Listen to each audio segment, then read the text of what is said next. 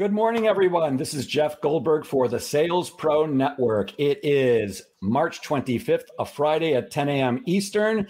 I'm the founder of the Sales Pro Network. I am a sales coach and trainer, and I work with both individuals and organizations to give them more confidence and help them sell more effectively and achieve measurable and sustainable sales increases.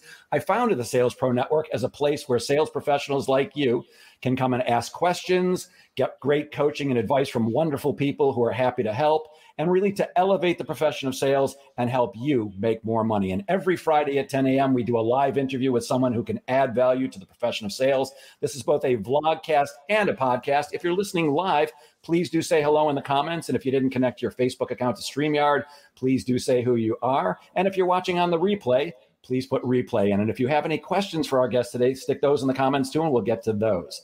And with that, it's my pleasure to bring you once again a fantastic guest who can really add value to us. It's my pleasure to introduce you to Aaron Antillon. Good morning, Aaron. Good morning. It's so good to be with you and the audience, Jeff. Thank you so much for having me on. I look forward to today. Me too. I'm really excited about this because I know what your main thing is that you talk about, and I'm really fascinated by it. And I don't want to give away anything. We'll get to that. But before we get started, maybe could you give us the 2 to 3 minute version of your past and history? What brought you up to this point?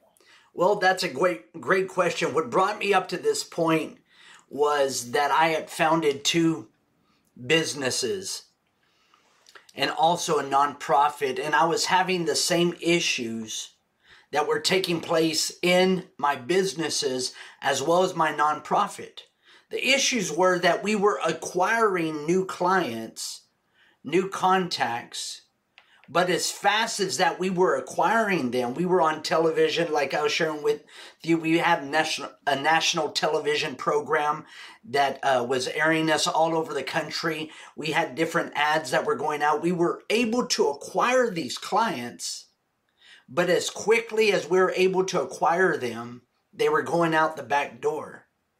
The frustration built up, the disappointment, the discouragement, of course, rose because I was looking at this and saying, I have a product and a service that everyone needs, but for whatever reason, I'm missing this connection opportunity. Then that's whenever I discovered this system that we're going to talk about today.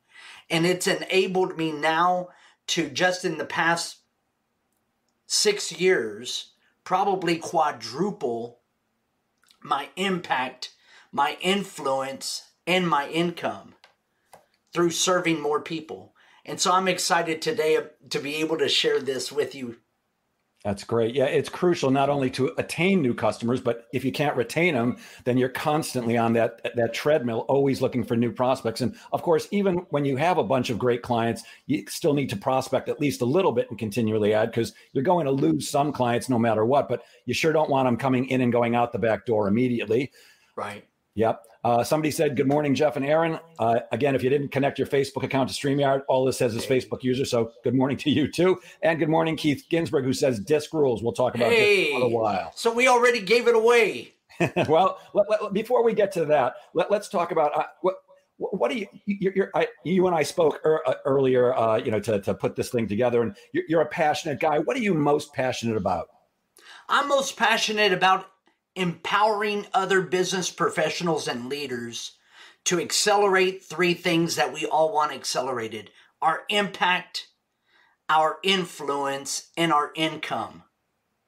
And we do this through different events. We do this through a lot of coaching, through coaching engagements. But I'm passionate about serving the business professional and seeing that they're able to gain and retain not just any client, but their dream client. And where does that passion come from? That passion comes through that place of serving. That passion comes from that place. I guess you would say the passion was birthed out of the hurt and the disappointment that I experienced. And so since I was able to crack that code, once you crack a code and once you identify, I heard Les Brown say this: there is no secret to success. There's a system to success. And once you find the system, that cracks the code, then you want to share that system with everyone that you come in contact with. Absolutely. And you just mentioned a name that I love, Les Brown. Guys, if you have not listened to Les Brown, he is one of the great motivational speakers of all time. Just fantastic. And let's see. Happy Friday from Heidi Felix. Good morning, Heidi. Good to see you. Somebody said, good morning, Jeff. Jerry Marlowe, good morning to you, my friend.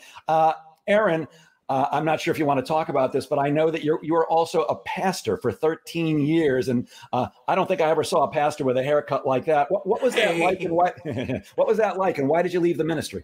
Well, that's a great question. I'm often asked this. I don't say that I left the ministry. What I say is that I've increased my expansion.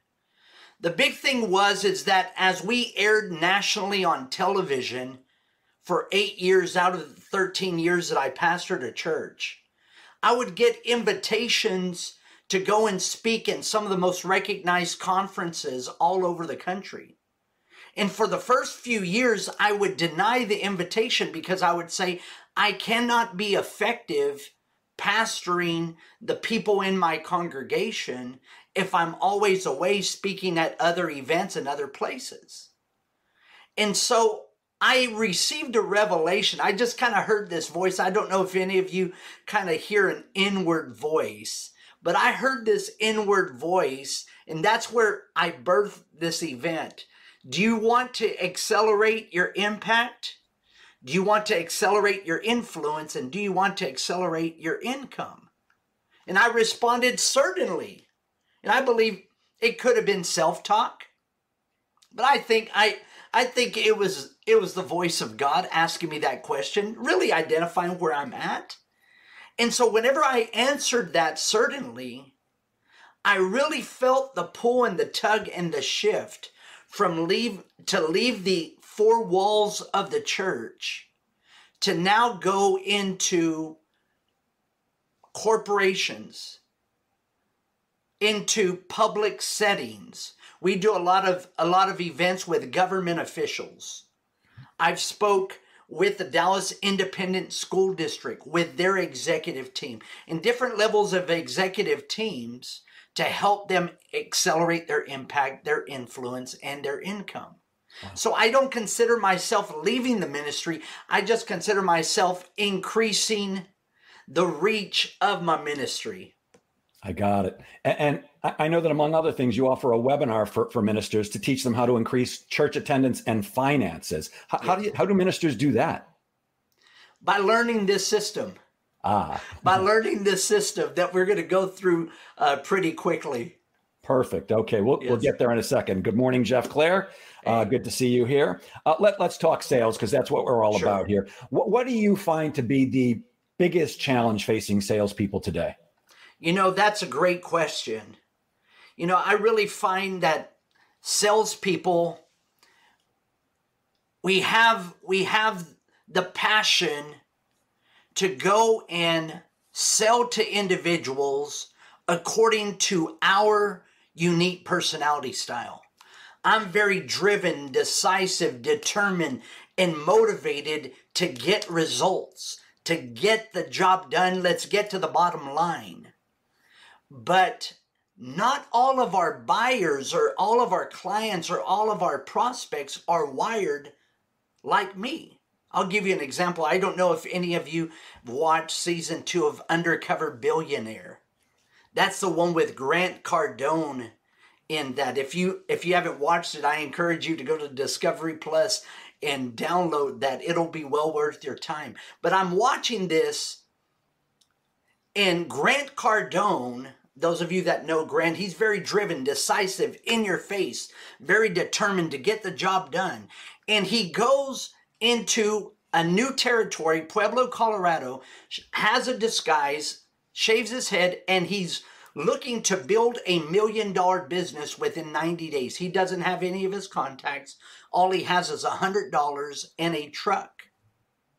And so Grant Cardone, in this series, he misses out on buying a multi-unit apartment complex that would have brought him $10 million because he was selling the proposal according to his own personality style.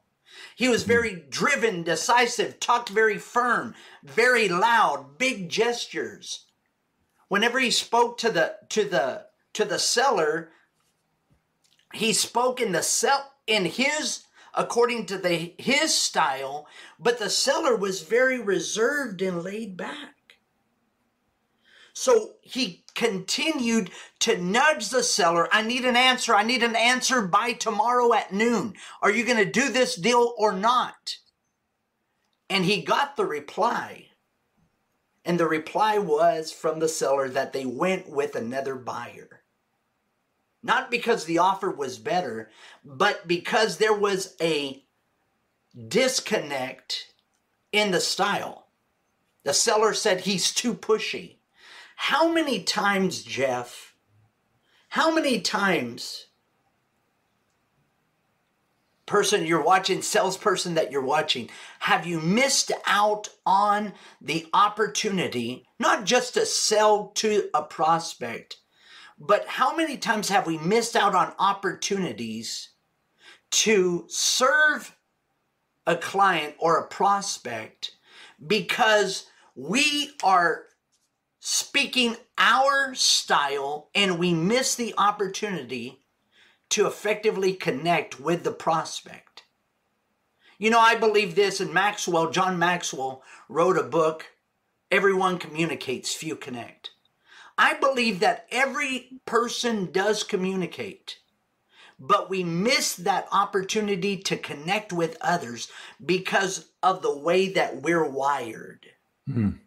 And so I'm passionate about helping sales professionals learn the basic styles and the basic needs, the motivation, the buying persona of the different personality styles, so that way we can make the necessary adjustments in order to effectively serve our prospect who will become client.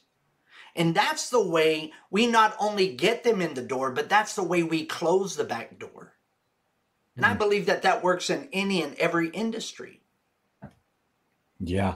Yeah. You know, you used a word a couple of times already now that I love, and that's the word serve. About a gazillion years ago, I've been in sales 48 years now. And I was fortunate enough to see Zig Ziglar on a stage while he was still alive. And Zig said that the word sell comes from the Swedish word sälja, S-E-L-J-E, which means to serve. Now, I'm actually the kind of guy that looks up something like that. It does not translate to serve, but I still like the idea that sales is about service. It's not about pushing your widget or your service or your product on somebody or putting square pegs in round holes. It's truly coming from a place of, how can I best help you? And if I can't, I'll tell you before you have to tell me. Truly desiring to help. If you have, I like the term commission breath. Prospects can smell that. But when you truly want to help people, they can tell that too. But I like your example of Cardone, and look, it would be hard. You may not like the guy, and I'm not a huge fan in particular, but he's incredibly successful and very effective. And it's interesting to find that even a highly successful guy like him is blowing a deal because he didn't realize that somebody was not the same style as him and saw him, I'm assuming, as too pushy. And look at this. Afterwards, the camera comes on him, and he's still oblivious to why he lost the deal. How many times has the door been shut on our face? Has the phone been hung up on us? And then we don't learn from that particular situation. See, experience is not the best teacher. Evaluated experience is the best teacher. Mm. Yeah, go ahead. We can go back and evaluate that experience, or maybe even look at experiences that we've encountered, that the phone has been hung up on us or that the door has been shut on us. And I would say chances are, if I'm a betting man, I'm not, but if I were a betting man, I would say probably 95% was because we failed to effectively connect with that individual's personality style. Yeah. And we didn't make that adjustment. Yeah, while so many things have changed over my career, which is almost 50 years now, certain things have not changed a bit. And one of them, I believe, is that people still do business with people that they both like and trust, the trust Yes. being the more important part. And if you are coming off in a way that seems pushy or aggressive, then people aren't going to trust you. They think there's something behind it. Good morning, Lisa Linker. She says, good morning, Jeff and Aaron. Hey, good You have an morning. ebook called Three Secrets to Gain and Retain Your Dream Clients. And in that ebook, you say there's an actual system to both gain and retain your dream clients. Now, when I saw that, I said, I'm interested. So can you tell us a little bit about the secrets? Absolutely. We identify the styles of the individual that we're looking to serve. Some individuals are more outgoing, while some are more reserved. You and I, we share the common trait. We share the common ground is that we're both outgoing. We like to do things the fast way. And while some are also more task-oriented, it's all about the role, the result, the job to be done, while others are more about people, more people-oriented. It's all about sharing, caring, building relationships. One isn't better than the other, but the secret to gain and retain your dream client is to identify the style of the individual. Are they more outgoing or reserved? That's the first thing we identify.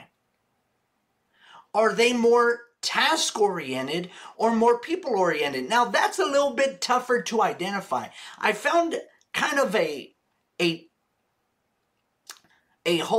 opportunity whenever I ask questions to be able to identify that particular, are they more task-oriented or people-oriented? The way that I identify this is I will ask an individual, what do you think? How do you feel? And if I were to ask you, Jeff, what do you think? How do you feel? What would be your response? What do I think and how do I feel? I think quickly and I feel passionately. Okay, but you start with think. So thinkers, and not saying that people-oriented don't think, but thinkers, whenever you get the response, well, I think that this is the way to go, or I feel that this is the way to go. Thinkers tend to lean towards the task side, while feelers tend to lean towards the people side. So when you identify if they're more outgoing or reserved, that's the first thing.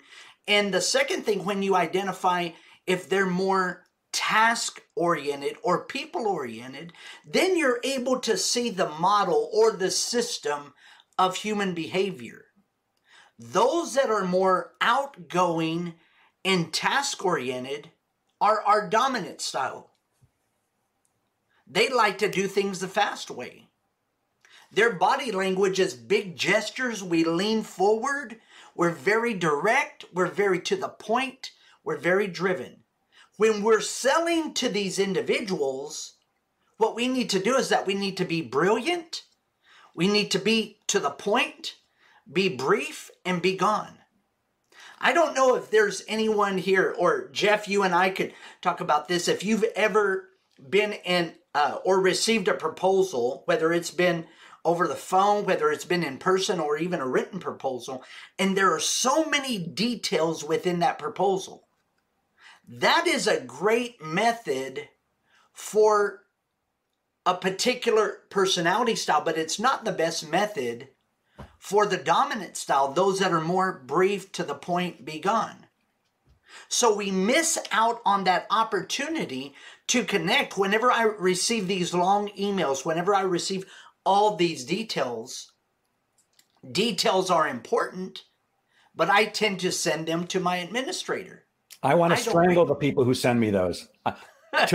In fact, as you were talking about all the details in the proposal, I'm going, I'm not going to read them all. I'm just going to skim it. I don't have the time. So that's brilliant.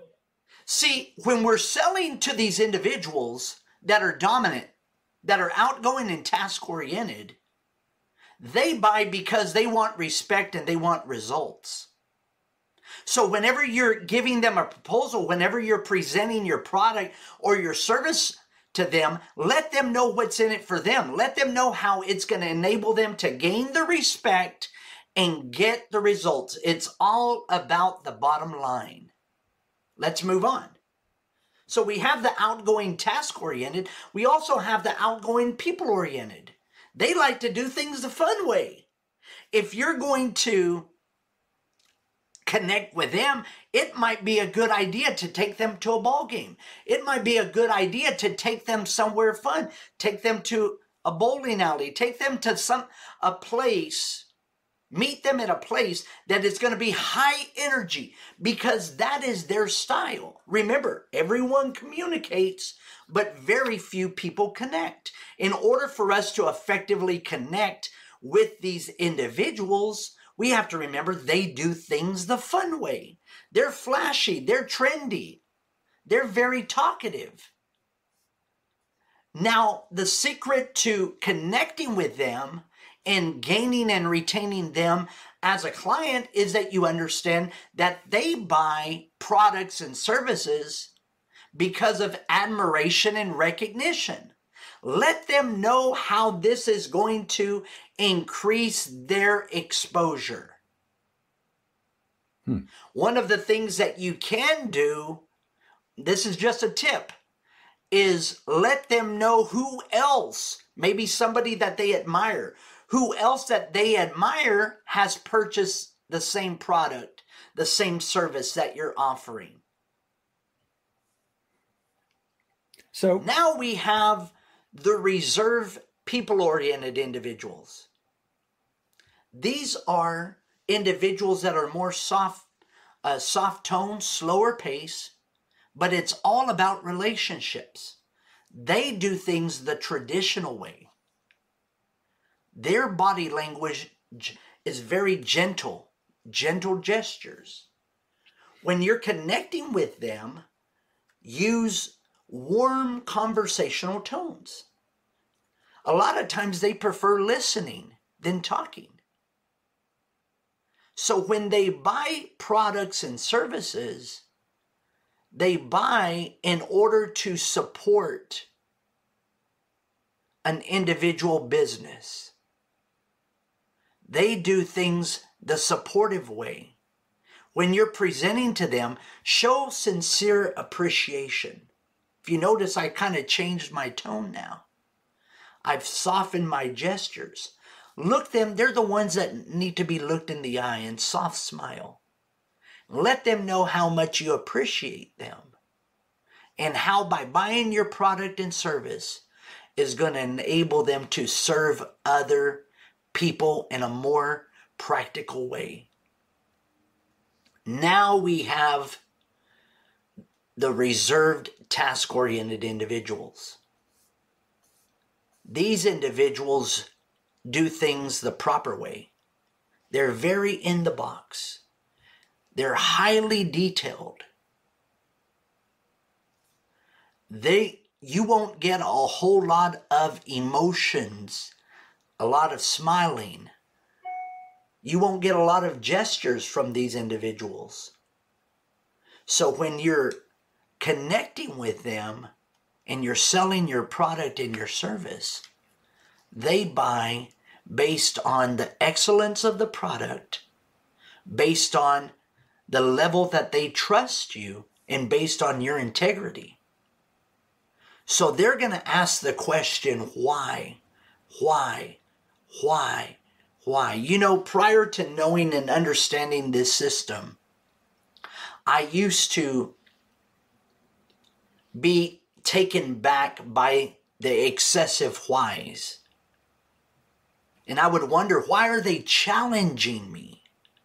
I would see it as they're challenging me. They don't trust me. See, they don't ask the question why because of a lack of trust. They ask the question why because they want to be really, really clear on the details. They're very highly detailed.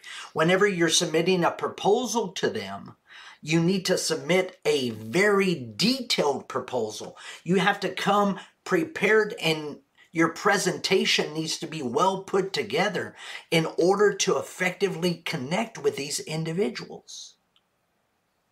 And when we use this system, this system is a proven system that when we use it, it will not only enable us to acquire our dream clients, but it will enable us to retain our dream clients. Yeah, let's not keep people waiting any longer because somebody already asked. Good morning, Steve Sapato. And I'm going to toss you a softball here. If only there was some tool that we could use to figure out which type of personality our prospects have. Do you know of anything like that? Absolutely. We have assessments, but here's a simple way. Because it would be pretty odd that we're gonna meet for lunch and you're a prospect, and I would say, well, before I meet you, Jeff, do you mind if I send you over this personality assessment? You're gonna say, well, what in the world? I'm not gonna do that. Here's the indicators. You first identify, are they more outgoing or more reserved? A lot of times you can identify that even in an email. All caps, a lot of exclamation points. That's probably someone that is more outgoing. A lot of details, it's probably someone that's more reserved. So the first indicator is outgoing. Are they more outgoing or more reserved? The second identifier is, are they more task-driven or people-driven? The indicator, even in email, even in a conversation, even in voicemails, you can identify the pace of the individual, but this is the one that's a little bit tougher to identify. So you look and identify some of the key components there. You want to get a feel for their admiration for people. Well, happy Friday. It's a great day today. That's probably someone that is looking to connect on a personal level. So you might have that indication that they're more people-oriented. So those that are more outgoing and task-driven, those are your dominant personality style. That's the D. Predominant style, that is the D.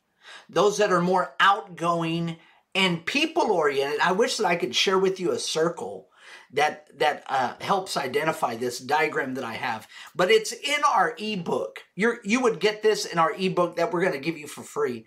Aaron, would it help if I share my profile? Sure, absolutely. There you go, my friend. So what we're talking about is the DISC assessment tool. Why don't you just explain to everybody what is DISC? And that's what you've been talking about. And this is my actual profile. DISC is the tool, is a system that we use that has been a proven tool. You know, one of the things somebody has said, well, is it trusted? I said, well, the designer, the creator of DISC, his name's William Marston, and his name might not ring a bell. But William Marston also designed a tool that holds up in court. It's called the polygraph test or the lie detector test. And the assessments that we administer through our organization, we just got back from ASI that they scored between an 85 and a 90% accuracy rate. If you're a betting man, you're probably going to bet on those odds of accuracy. So the outgoing task-oriented individual is the dominant. The outgoing people-oriented individual is predominantly the inspiring or the I.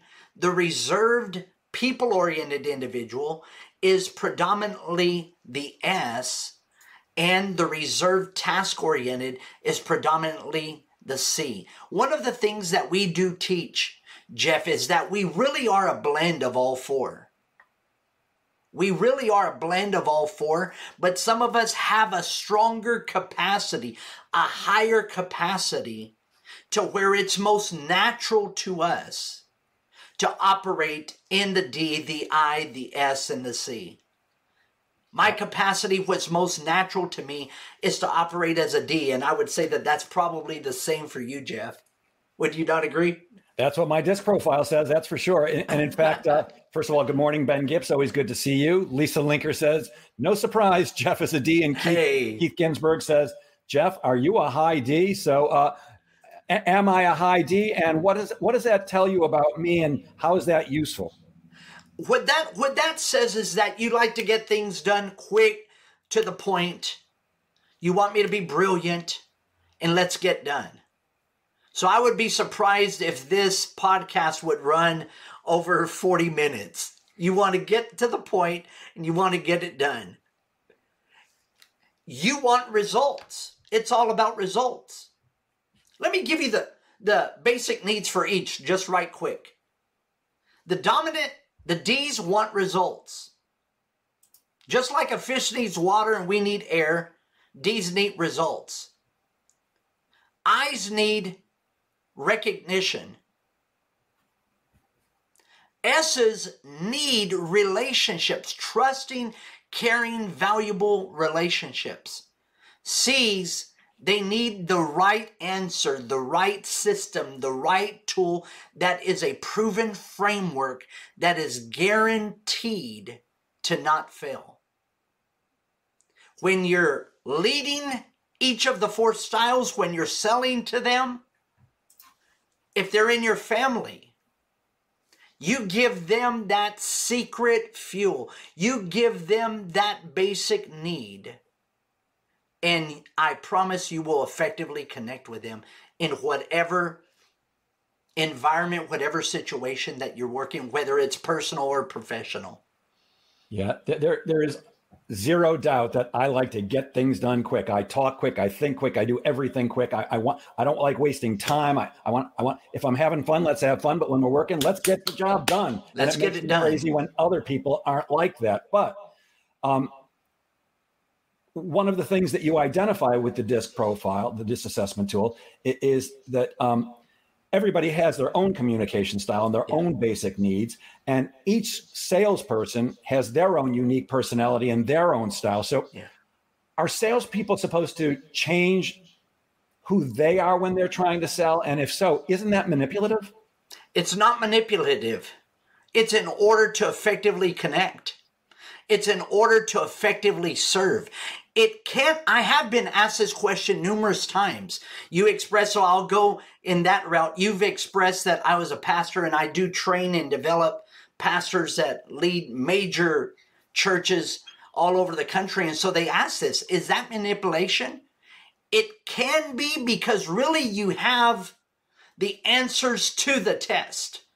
You have an inside track to know, but it depends on the motive of your own heart. One of the things I say is, know what? Since you have the answers, lead from a place of integrity. So sell from a place of integrity in order to effectively serve your prospect, your client. Yeah, if you don't have integrity, first of all, get out of sales. And, you know, we suffer from a very bad reputation in sales, which is really one of the reasons that I founded the Sales Pro Network, to elevate the profession of sales. We all know the stereotype of the used car salesperson who supposedly they'll do and say anything. They'll lie, they'll cheat, they'll steal. And I happen to know more than one used car salesperson who's very good at what they do and highly has great integrity. But there is that stereotype. And we suffer from that not just with used car salespeople, but with salespeople in general. People tend to not trust us because they think our job is to reach our hand into their pocket, take out those green pieces of paper with pictures of dead presidents on them, and put them in our own pockets. And in truth, at the end of the day, that is what we're trying to do. But when we come from a place of service and truly coming from, if I can help you, I will. And if I'm not right, I'm not going to try to. That's the integrity I believe you're speaking of, having the right come from. I'm pointing to my gut, saying the right come from, which again, for me is always, how can I best serve you? That's my entire goal. Well, not my entire goal. I want to create rapport and all that stuff. But in the sales process, all I'm really trying to find out is, how can I best help you? Yeah. And I'll actually ask that question to my prospects. I use what I call the Jeff Goldberg School of direct sales. Now, direct sales typically means face-to-face as opposed to inside sales, which is over the phone. But I mean, just be direct. Say what's on your mind, which I would guess means I am a high D, because that's the type of person who does that. Don't beat around the bush with me. Just give me the bottom line. Get to the point. Yeah. In fact, you know, managed salespeople. I've managed, I've coached, I've sold, I've trained for, almost 50 years. And anybody who's ever worked for me as a salesperson will tell you that if you ask them, what's it like to work for Jeff? I promise you 100% of them will say, well, when you're talking to him, you better get to the bottom line pretty quickly, because if not, he's going to interrupt you because he doesn't have the patience. And the truth is, I don't. It makes me crazy. And while I don't have the patience, I have learned to bite the insides of my cheeks, because some people need more patience than others. I don't need a lot of patience from somebody because I'm impatient too. But I have come to learn the hard way over the years that some people they don't talk as fast as me, and they don't think as fast as me, and they need more time to process, and they need a little more feely than I do, where I want, give me the facts and get out. So the DISC assessment. So how does somebody learn to actually figure out quickly? You gave us a couple of examples, but how do we learn? Where would we go to learn how to quickly identify what somebody's personality style is, so that we can speak to them in a way that works for them, not just for us? Well, one of the things that I will do to those that are interested, I will provide a free tool that I've done, a master class at no cost to your audience. I typically sell that, and we're having our retreat, our event in Destin, Florida, just a few days, a week in April the 3rd. Did I see that at a mansion? What's that? Did I see that's at a mansion down there? Well, it's not at a mansion. This one isn't. This one is at a Wyndham Resort, the Emerald Grand, right there at the boardwalk in Destin. And so we're going to be there 3.5 days, suffering on the mission field and learning some content. But look at this. I'm a very high D and also a very high I. So in everything that I do, I want to get big results, but I have to get big results while having some amazing fun. And so that's my style blend. And so our events are geared towards those that want to get amazing results and also have some amazing fun. And so I'm really looking forward to that, but I am going to present this content and really dive in depth for 3.5 days at our event. And that's one of the places, that's one of the ways. But I have a master class that I've done that is brief, to the point. It's about 40 minutes, and I would be happy to send over to those that are interested. They can just get in contact with you and let you know, and then I'll forward that over to you and provide that as a value add. That's very kind. So you just said something interesting. You're a high D, but you're also a high I. Yes. And I was thinking as you were speaking just now, yes, I am a high D, but I like to have fun too. In fact, I'm not sure if I shared this with you when we first spoke, but I do stand-up comedy on the side, because I don't get enough of people listening to me during the week. I need more on the weekend, more applause and more attention. But the truth is, my favorite thing in life is to help people. And I believe that stand-up comedy helps people. Laughter is great medicine. And I actually had a stand-up comedian recently point something out to me, which I'll share with you because I think it's interesting. I was speaking with him. I said, I got to tell you something. There's almost nothing I like better than when people laugh at my jokes, when they give me that laughter. And he said, I want you to switch your thinking. Instead of getting laughter, I want you to think about giving laughter. Oh, and it really shifted my perspective. And now when I take the stage, instead of, I can't wait till they give me some laughs, it's like, how can I give the gift of laughter to these people? It's a different come from. And it really does make a difference, Hey, Jeff, I'm just thinking about this. Why don't we do a deal and you come to our event and do some comedy for some of our attendees, man? I would absolutely love to do that. I certainly can't do it in a couple of days because every piece of my comedy is filthy right now. But I'm in the process right now of writing what's called a clean set that is appropriate for every audience. And I actually have it. I'm going to show you something that I actually wrote this down just last night, that I need to develop a clean set just for salespeople, because one of my intentions is to market that to corporations who have annual sales meetings. I'll come in and do 30 minutes of clean sales comedy. And I believe there's plenty of comedy around sales. There's always something we can make people laugh at. We could do something in the future. We have another one in Clearwater Beach, the end of August, that maybe we'll have you come out to. Would love to. That'd be great. You also talk about the need for people to step out of their comfort zone. And Yes. I think that certainly myself, I like comfort. I've learned that I need to be comfortable with being uncomfortable. But how do you define comfort zone? And why is it so important for people to step out of theirs? And how do they actually do that? Because it is uncomfortable to step out of your comfort zone. You know, thank you for that. We're all naturally wired. We're all naturally wired to do life a certain way. When I learned this system, when I learned DISC, I didn't learn DISC in order to build a coaching and a training business. I learned DISC and I took a deep dive because I was tired of losing. I was tired of losing trusted relationships. I was tired of, I would say this, mistreating my wife and my children unintentionally. I was tired of losing my valuable clients that I worked so hard to get. And so I had to make the necessary shifts. I have a talk called When Shift Happens. Now that's clean. Did you hear the when shift? In comedy, we call that wordplay. Hey, when shift happens, when it's time to make that shift, what are you going to do? Look at this. I'm going to show you some, can you show the diagram once again, the DISC diagram? I sure can. There you go. Because this is a comfort zone. The D's are comfortable with the I's because they have the common ground of both being outgoing. Okay? The D's are also comfortable with the C's because they have the common ground of both being task-oriented. Let's work together and let's complete a task.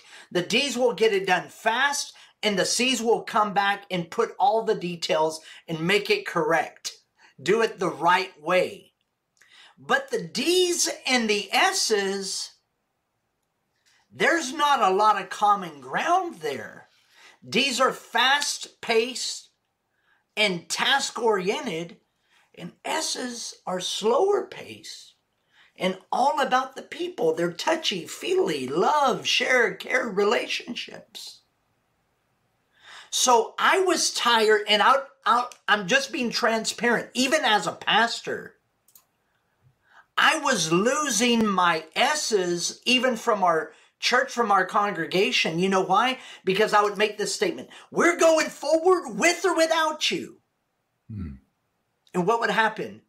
The S's would feel that there was no place for them. And honestly, I didn't value them. Behind closed doors, I would say, man, they're taking up my air. What are they here for? The I's have a hard time connecting with the C's because I's are all about the fun. Let's make it exciting. Everything's happy. While the C's are all about the details and getting things right.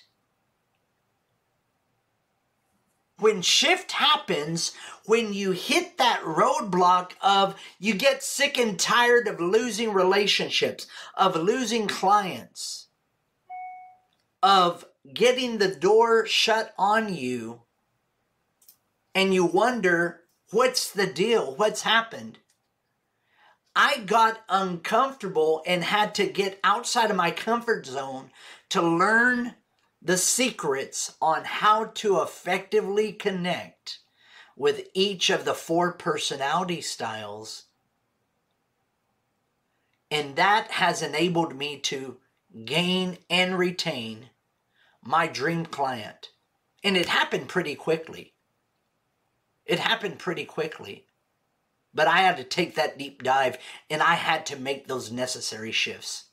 So we have to be willing to understand, A, not everybody is like us, and that our dominant personality style, and I don't mean a D, I mean, we're all 4, just like we're all both visual, audio, and kinesthetic learners, but we all have a dominant style for us, that it's not necessarily what everybody else has, and we need to understand that we're turning people off sometimes unintentionally because we're being who we naturally are without considering who they naturally are. Well, we have to know ourselves in order to grow ourselves. We all start with knowing yourself, and then know who your audience is, who is the prospect.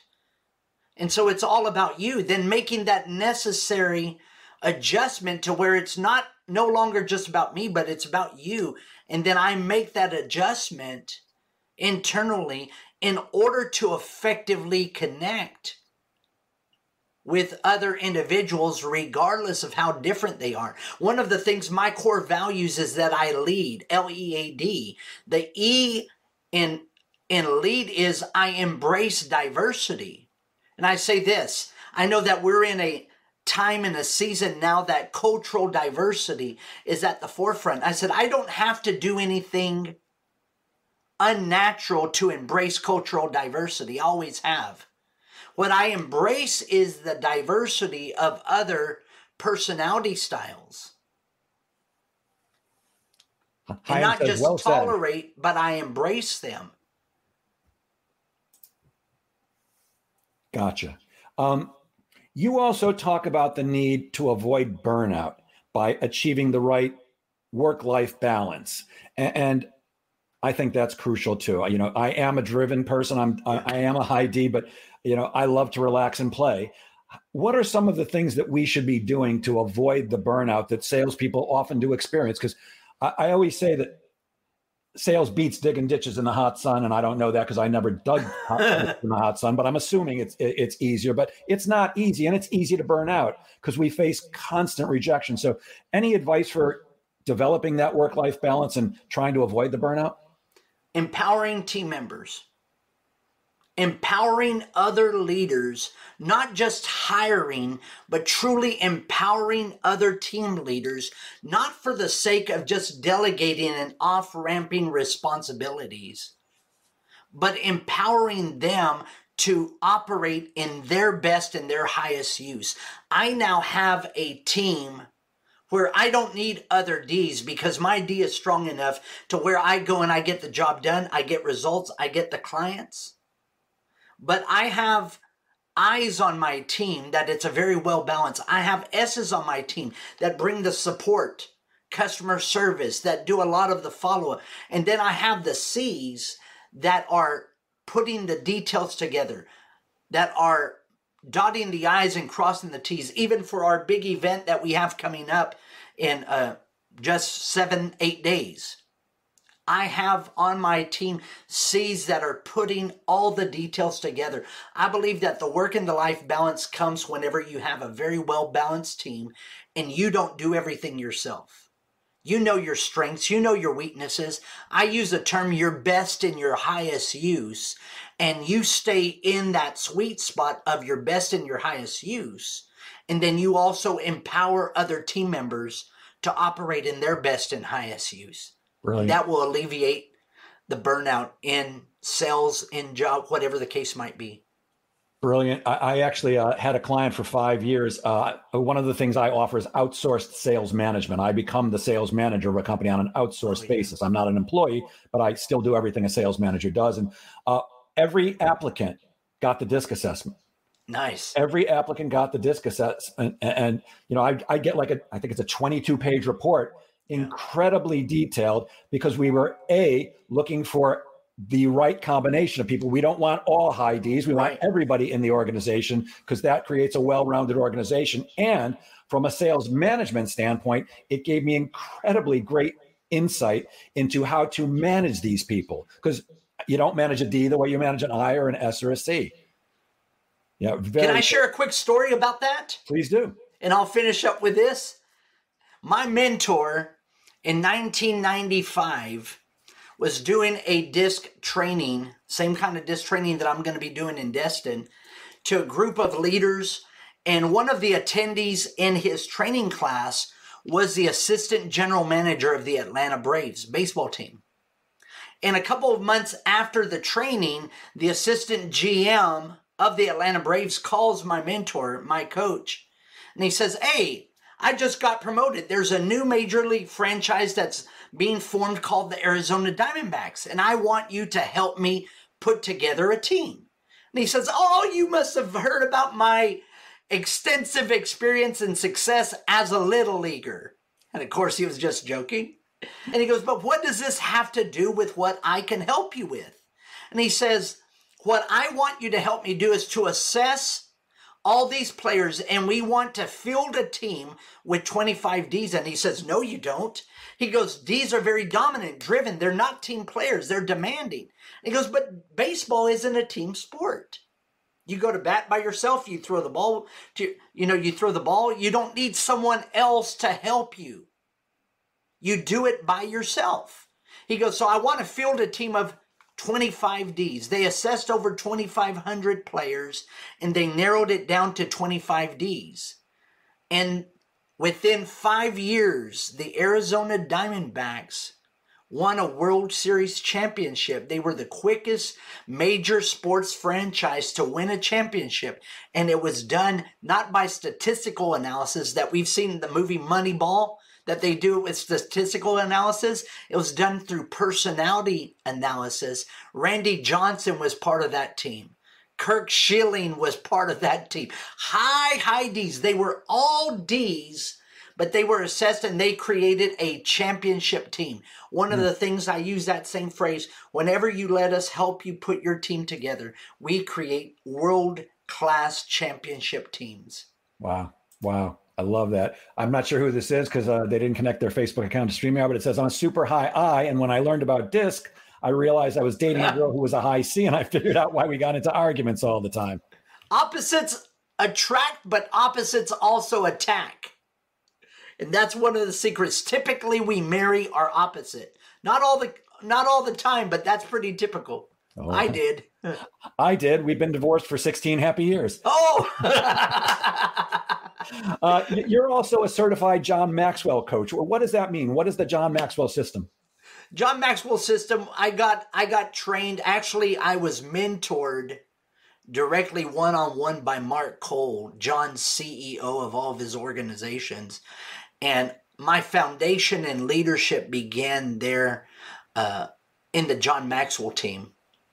And that's where I met my mentor, who was presenting, one of the presenters there at the Maxwell certification, who has leading authority in DISC and who has trained me, and I've traveled the country with him. But it all started there at the Maxwell event, the Maxwell certification. Got it. My friend Chaim says that was a great story. And Jeff Clare has a question for you. He says, since when did baseball become an individual contributor sport? That's news to him. Well, I don't know a lot about baseball. I just know the story. And so that's the way the story was told. But from what I understand is that what was said is that you go up to bat by yourself. You don't need anybody else. Whenever you hit the ball, if it goes to third base, you don't need somebody else to help you field it. You field it on your own. I think where Jeff's coming though is if you only have somebody at first base, you're probably going to miss a lot of those hits. So it's both an individual and a team sport at the same time. I can see both sides. You've been doing this a while. What changes have you seen in sales in the last 5 or 6 years, and how can we adapt to them? Well, that's great. That's great. That's a great question there. Well, what I've seen is that, the frustration, even with the COVID, with the shutdown, that we've had to make shifts on Zoom calls, on phone calls versus more in person. You and I were probably more in person kind of individuals. And that's what I enjoy doing so much because of the people being so people driven. But we've had to make those shifts. And the connecting with one another is really what it has enabled me to be able to gain and retain these clients. So I've had to make those shifts there, even with adapting to new technology, adapting to new ways of reaching others, new systems. One of the things that I've done is that even in our classes, in our master classes, I made the shifts from master classes being an hour in length to now doing micro classes that are 8 to 10 minutes in length, to where I avoid a lot of the stories and I get straight to the point in order to, I know my avatar. I know the personality style of my avatar.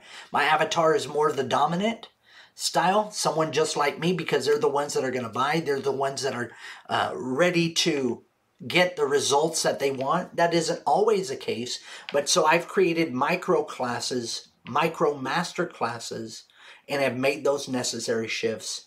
Yeah, we've all had to adapt. One of my very favorite things besides stand-up comedy is to do sales training with a live audience, because I love that interaction, and I use a lot of comedy to keep people involved, because when I train, it's usually all day. We start at 8, we're not done till 4, and that's a long day. And so you have to keep people engaged. But, when COVID hit, in-person sales training died. There was nobody was getting together. And like you, I've had to adapt to doing it. I'm now a certified virtual presenter, but I can't keep people engaged for 8 hours. Even 3 hours is really pushing it. I try to keep things to like 90 minutes tops. I'd rather break it into 3 90-minute sessions for virtual. But a lot of the things I think that we do in person still apply virtually. You still have to get to know people. You have to understand them, and they have to get to know you, because people still buy from people that they like and trust. And you have to take the time to understand them. And I think that the biggest thing is to understand it's almost never about you. It's really all about them. When we can get ourselves out of the equation and what we're trying to do, we want to close a deal, we want to pay our mortgage and all that stuff, and you look into our boss if you have one. It's really about the come from of service that you started with. It's how do I take great care of you? And that applies whether you're face-to-face with people or over the phone, in writing, or any place. If you're not coming from the right place, and again, I want to repeat what you said, and from a place of integrity. If you can't have integrity in what you sell, either get out of the business or go find something else to sell. Yeah. All right. Well, we've quickly run out of time. I could easily talk to you for hours and hours, but I'm going to share my screen. Would you tell people how they can get in touch with you if they'd like to? Well, I'm on Facebook. And you could send me a friend request, Aaron Antillon. You see the spelling of my name, Aaron. And I want everybody who would want to download and get this. It's a free ebook on 3 simple secrets to gain and retain your dream clients. Some of you are watching this podcast on your phone, so unfortunately the QR code you're not able, of course, to click and scan, but I'll give you the website. It's legacyleadership.info/dream clients. legacyleadership.info/dream clients. And it's loaded with great content on these 3 secrets. It'll help you identify the predominant personality style of your prospect or your client. And it'll give you some great insight on how to effectively gain and retain them for the long term. So I hope that you're able to grab that absolutely free. Outstanding. And for those of you who are listening to this only as a podcast, this is actually a live video broadcast, which streams to Facebook, LinkedIn, and YouTube at the same time. And Aaron is sharing a QR code to download his 3 secrets of how to gain and retain dream clients on the screen. So that's what we're talking about here. Aaron, any last advice for the people who are watching and listening? Make the effort, make the adjustment to effectively connect with your prospect and with your client. Serve them with integrity. And I know that it would work. It would be a win-win relationship that would be built. And that's what we're all after, win-wins. Just beautiful. Aaron, thank you so much for sharing your brilliance with us generously today. And I do look forward to eventually getting down to one of your events and doing some comedy for you. That would be terrific. And I will end today as I always do. Gang, please remember that sales is a game of making things happen. So get out there and make sales happen. Have a great weekend, everybody. Thank you again, Aaron, and everybody who tuned in and everybody who's listening on the podcast. So long now. Thank you, Jeff. Thank you, Aaron.